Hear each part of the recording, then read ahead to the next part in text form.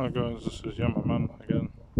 Right, another review, but this time on the Shad Sh58x topbox. I wanted to show you this because if you're doing your touring or anything like that, this is a box to be buying. Forget anything else. So you can buy universal fittings for it. Now the best thing about it is you don't need the key. When it's open you don't need a key. You just push this, handle flies up, press the lever, and voila. Now this is quite a big top box. Let me see if I can zoom back a bit. Now the carpet trim does not come with it. I've done this as a comfort side of things. Now currently it's in its maximum setting at 58 litres.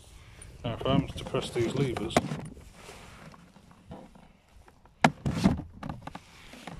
the whole box shrinks down. Now there's three settings. That's the smallest. Then you can have it on, that's the highest. You can have it on a medium setting as well. And it does say when it's on its full setting you can get 2 motocross helmets in this.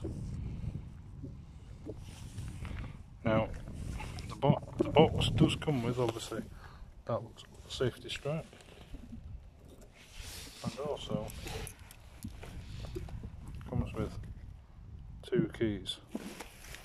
Now you can buy multiple accessories for this box, you know, if you need to replace parts from Shad. I'll try and leave the website down in my link in my description. But yeah, so if you're ever doing any touring, buy this box. It's definitely well worth it.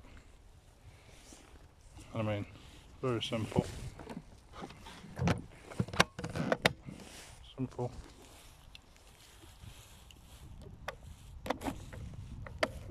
Lock it, unlock it. So you basically do that, you need to turn it down. And basically you can pull this lever here, lift the whole top box, and just lift away.